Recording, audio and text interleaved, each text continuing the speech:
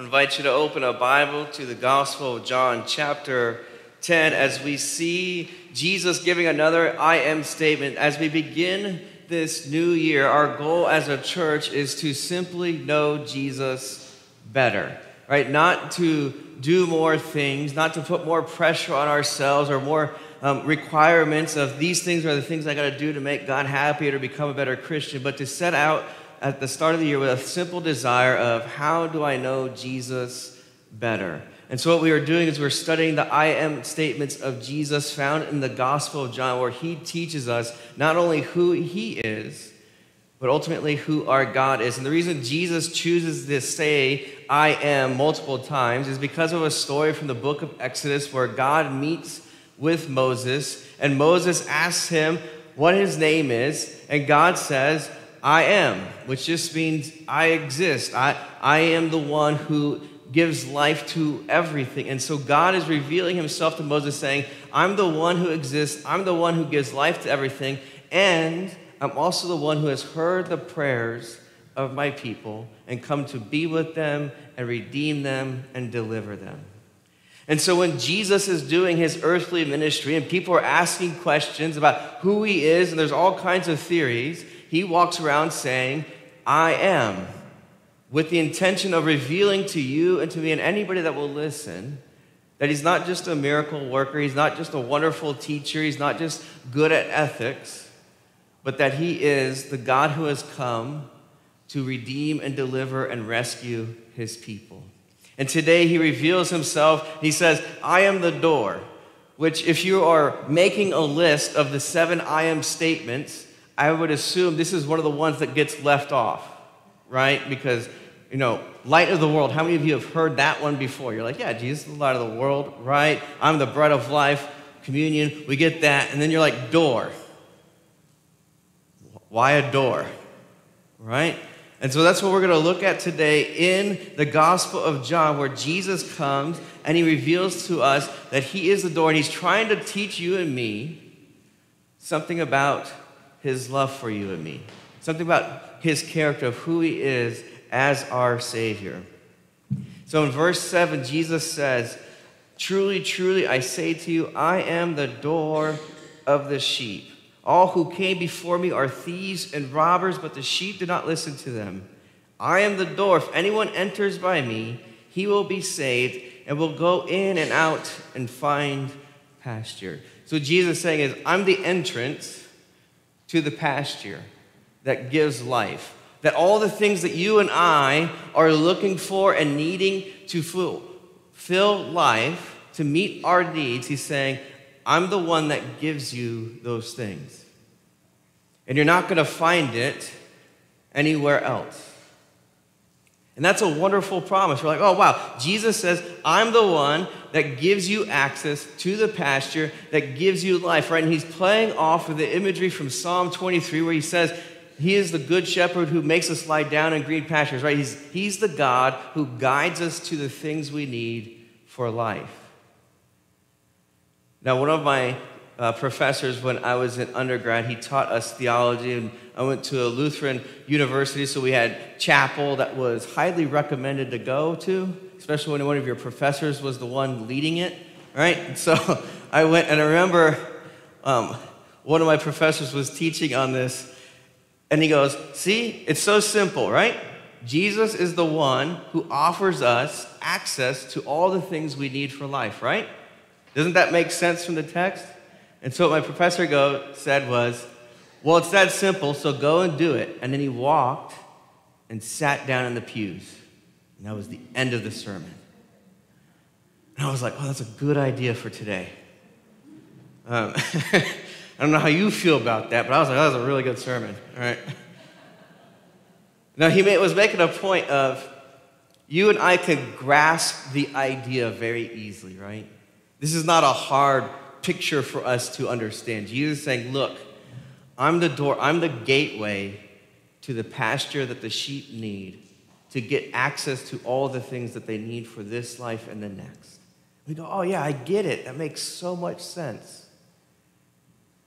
And the point that my professor was making when he just stopped and sat down after like 30 seconds of preaching, which shocked all of us, was even though it makes sense and it's really simple to understand, you and I have a problem, which is we don't actually do it, right? We don't actually listen to Jesus. We don't actually follow his invitation. Instead, what we are doing is in our sinfulness, we knock on all the other doors that life offers to us.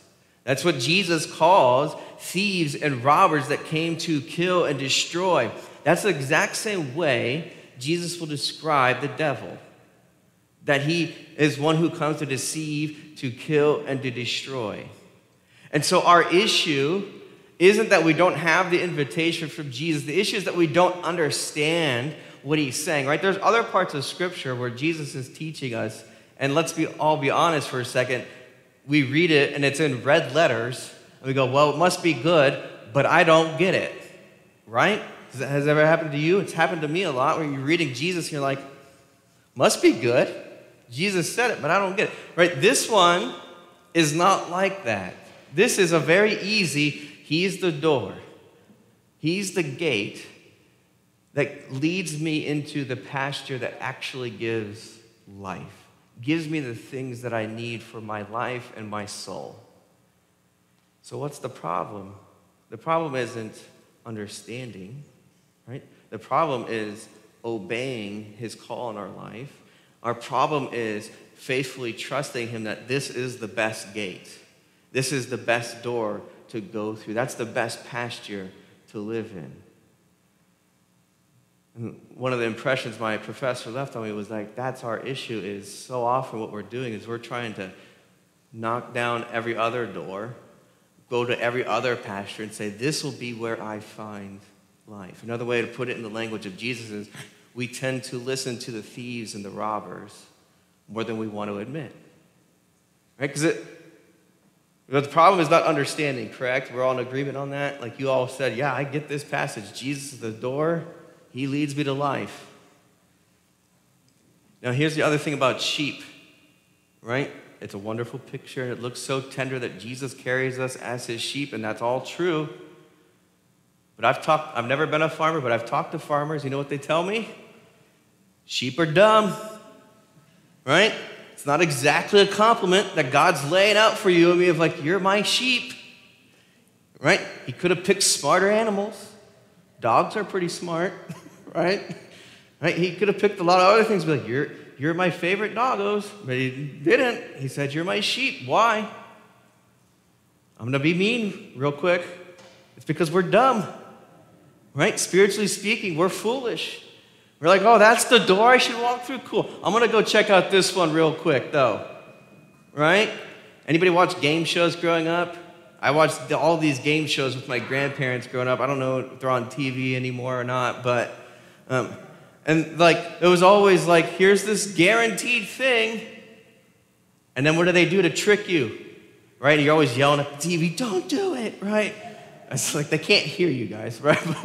Right? And it's like, here's this guaranteed good prize reward. And then it's like, here's door number 2 and 3 with mysteries behind it. And what does almost every contestant on the show do? Act like a dumb sheep and like, I wonder what's behind that door. It could be, and it's like nothing. It's a gift card. And you're like, that's it? Right? And what does Jesus say? You're my sheep. I love you. I'm your shepherd. I'm going to lead you to a new life. That's love. That's his tender mercy and grace for you and me, as dumb as we are, as foolish as we are. And yet, what's our issue as human beings? We hear that voice of the shepherd, we go, I just really want to check out door number 2. Right? I'm gonna check out door number 3, just for a moment. Right? Anybody done that? And it's like, oh yeah, God wants me to do that. That's great, but now here's the real way good Christians do this, because you're all wonderful, good, mature Christians. Is this: Jesus tells us to do something. He calls us to do something as his sheep. And here's the way we do it. We go, oh, it's important. I want to do it. I'll get around to it later. Don't show your hands. Have we ever been guilty of that where you're trying to like play this middle game of like rather than walking through the door and through the gate and following Jesus wherever he leads, going, hey, this might not be my will, but I know it leads to a better life. We go, I'll get to it later.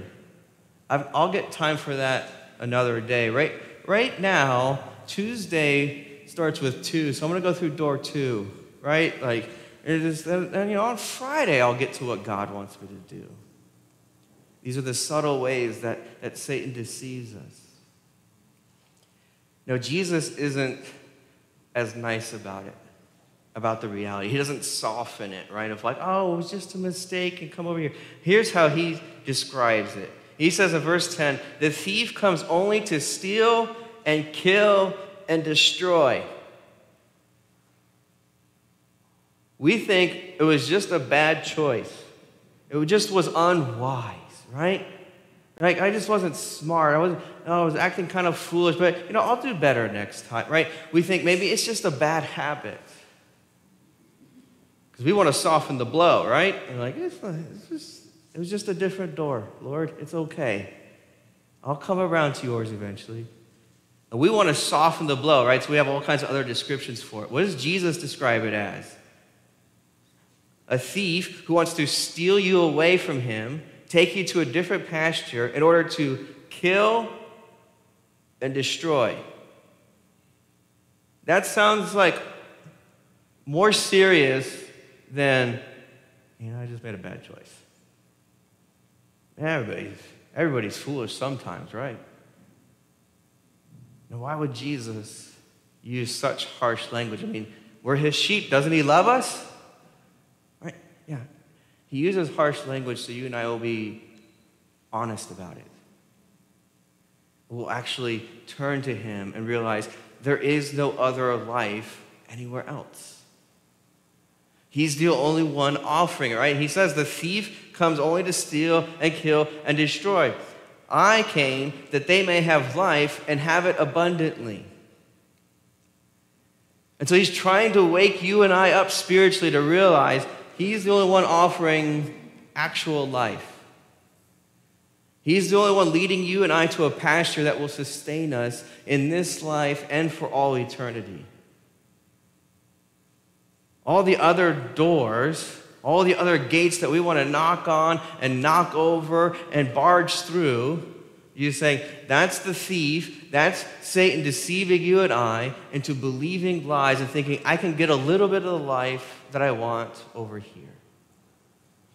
But ultimately, Jesus is saying, yeah, but that's not going to lead to life.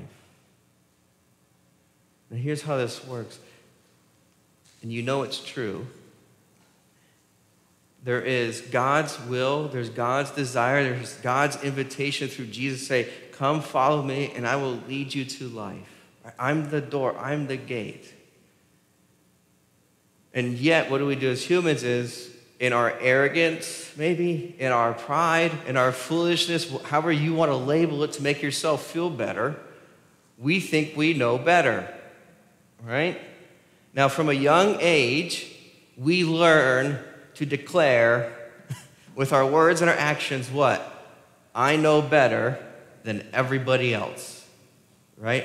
And all the parents in the room were like, amen, right? Like, how many times as kids do we do foolish things even though a parent or a grandparent, someone that loved us, was telling us there's a better way, there's a simpler way, there's a way that's going to make you happier, and we go, don't tell me what to do.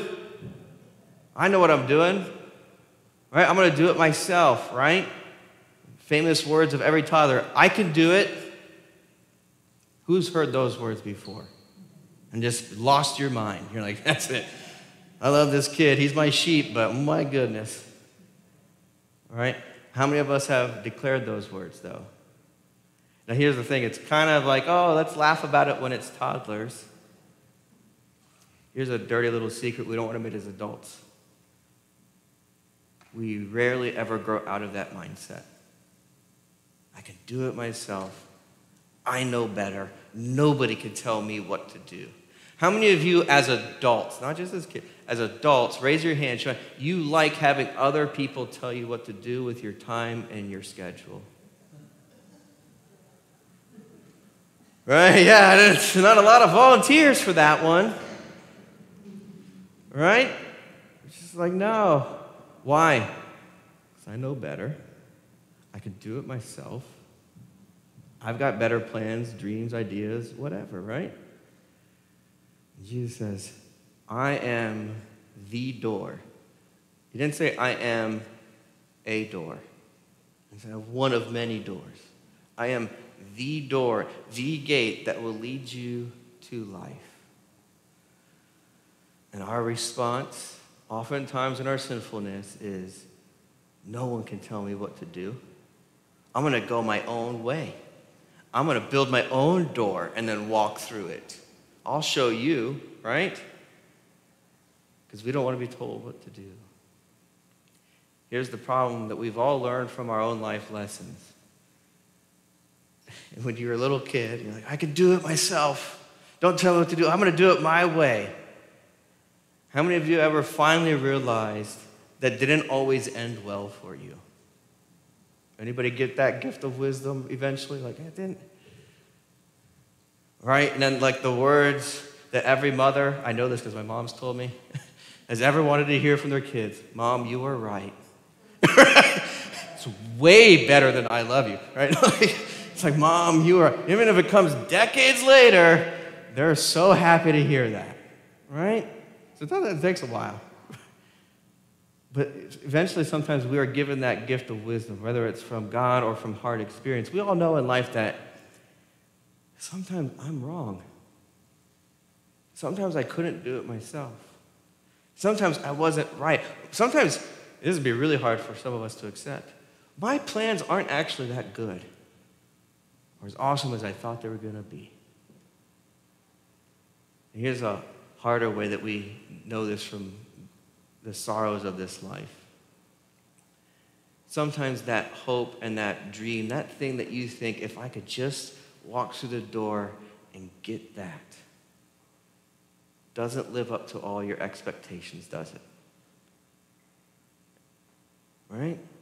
Anybody ever, you got that gift you were waiting for. You got that trip you were saving up for. You got that relationship you were hoping for and praying for. You got that job or that promotion, and all of a sudden you go, it's like, oh, there's another door I could walk through. Right? We just like, that one's over. Great, this pasture's not as awesome as I thought. Let me walk through another door. Now, here's how we all know this. If you don't believe me, if you're like, I don't know about Jesus. How many of you ever heard the phrase, the grass is always greener on the other side? Yeah. And how many of you know that that's like a sarcastic saying? It's not actually meant to encourage you just to keep jumping the fence, going to another pasture, right? It's meant to show us how foolish it is to chase these things, right? So even from a human level, we all know that all those other doors, all those other pastures we barge into don't do what? Fulfill us the way we are hoping. Give us the life we were wanting and desiring and needing. And then what do? We stand in it and go, oh, the pasture over there looks way greener. I'm going to go through that door. All the while, Jesus is over here going, I'm the door that leads you to life. I'm the door that the sheep enter into and never need or want anything because I'm the good shepherd that sustains them and takes care of them. We're over here like, well, look at this one. Isn't this cool? Right? And you get it. And you're like, yes, God loves me because I got this thing. And then how many of you ever been content for like a millisecond and then wanted the next thing? Show of hands. Let's just all be honest in church today. Right? Anybody ever had a dream, a hope, a desire, and you got it, and you were like, cool, God took care of me. I feel like this is the Lord loving me. And then you just said, I need nothing else for the rest of my life. I am good now, Lord. Has anybody reached that yet? I know Paul did in the Bible. He's fancy and Paul and everything, right? I know I haven't. Or you're like, I'll just get this next thing and life will be good. How many of you have gotten it? And then sooner or later, you're wanting to knock down another door and go into another pasture and say, but I need just a little bit more. So what Jesus is teaching you and me is that, yeah, he's the door, and all the other ones are just deceptions. They're not going to fulfill us. What you and I know from human experience is that we're not ever quite fulfilled with all those other pastures. There's this beautiful passage in the book of Hosea that we had read as our Old Testament reading. And the book of Hosea is all about God's love for his people and God's people's love for everything else but God. That's what it's a story of. It's a God pursuing out of endless mercy and love his sinful people. The whole time his people are going, I love this idol. I love this God. I love this pasture more than the Lord. And yet the whole story is God continually trying to win his people's hearts back, trying to allure and woo you and me back to being in love with him more than anything else.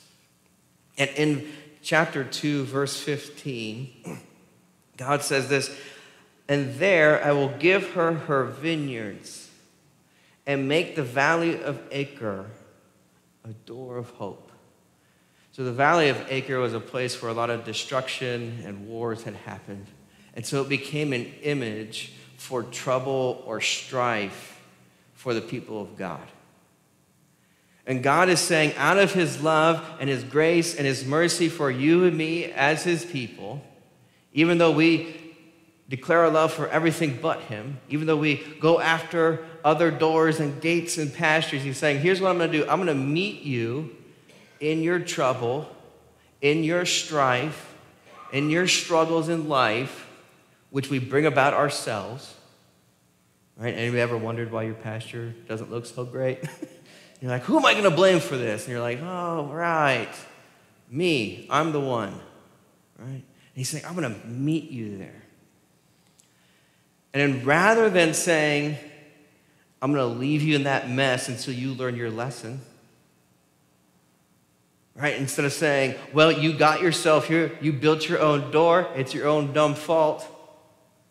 What does he say? He says, I'm going to turn that valley of Achor, that pasture, that valley of struggle and strife and troubles into a door of hope. And then the rest of the passage that was read is essentially explaining what happens when we walk through that door of hope. And the answer is that we get God and we get a perfect relationship with him. And he gives us all these promises. I am going to be your God, and you're going to be my people, and we're going to be together forever, and I'm never going to abandon you or leave you or forsake you, and I'm going to give you everything that you need in this life and in the next. And then Jesus comes along and says, oh, that's a really good idea. Guess who that door of hope is? It's him. He's saying, I'm the door that's going to give you hope and life and a pasture that never disappoints you. And then he gives us this promise. The thief comes only to steal and kill and destroy. He's trying to wake you and I up to enter through his door rather than any other one. I came that they may have life and have it abundantly. Now, I love this word abundantly. It's used a few times, 3 times in the New Testament, once by Jesus and then twice by Paul. And it always has to do in context with Jesus giving us life. And when Paul's talking about, it's talking about God's mercy and God's grace for us. And the way Paul uses it in Romans is he's comparing, kind of like Jesus is like, look, you can go through some doors, but they're going to lead to what? Death and destruction.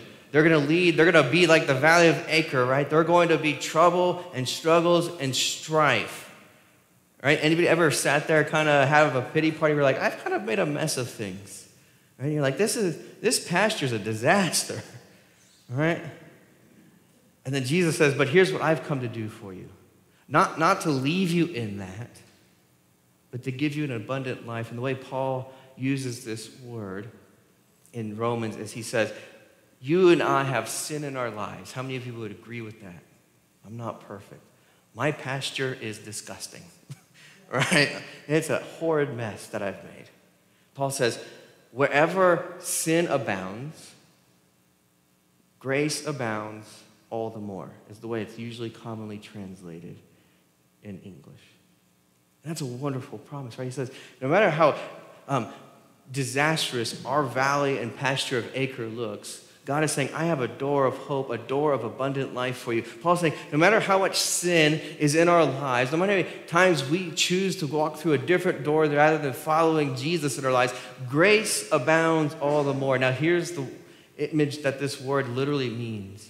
Anybody ever cooked something on a stovetop and forgotten about it? Some of you are like, no, because I'm a good cook. Well, I have, right? Usually it's my wife is like, honey, I've put this on. When it starts boiling, let me know. I'm like, got it. And then like every good husband, oh, I think I forgot something, right? And she's like, how long has it been boiling? You know, I don't know. I'm bad with numbers. I don't know how long. It's been too long, right? Now here's what happens if you do this. If you've ever been dumb like me, been a dumb sheep. When things are boiling, eventually what happens in your pot if you leave it going for too long? It overflows, right? It boils over and overwhelms you. That's the word that Jesus is using here. That's the word that Paul uses when he describes God's grace in our lives. He's saying it's like a pot on a stovetop that boils over to overflowing, right? It overwhelms you. There's too much of it. There's more than you need. And so Jesus says, I'm the door that's going to give you life. He's saying, here's the kind of life I'm going to give you. It's like a pot boiling over, and it's going to overwhelm you. It's going to be more than you could ever hope for or ever need. When you and I are stumbling around in the valley of Acre and in our own sins, the way Paul describes it says, here's God's grace for you. It's not just a 1-to-1 ratio, right? It's not just, I sinned once, God forgives me once. Paul's saying, no. God's grace is like a pot boiling over on your stove, giving you way more than you could ever need, overwhelming you with his grace and mercy. And so Jesus is inviting you and me to walk through that door and say, I'm going to repent and confess my sin. I'm going to rejoice in the grace that God gives to me. And rather than chasing every other idol, walking through every other door, building my own doors, thinking this one will be better, trying to make my own pasture, he's saying, I'm inviting you to leave behind the valley of Acre. Inviting you to leave behind your pasture of trouble and strife and mistakes and guilt and shame and sin. And I'm inviting you to follow me into the pasture that gives you life and life abundantly. And that's who your Jesus is. You get to be his dumb sheep. Congratulations. But the good news is Jesus really loves dumb sheep. He really loves foolish people who make mistakes and wrong choices, who knock on the wrong door and go into the wrong pasture. He says, no, I still love you. I'm going to give you abundant grace so that you can enter through this door and receive abundant life with him. Let's pray.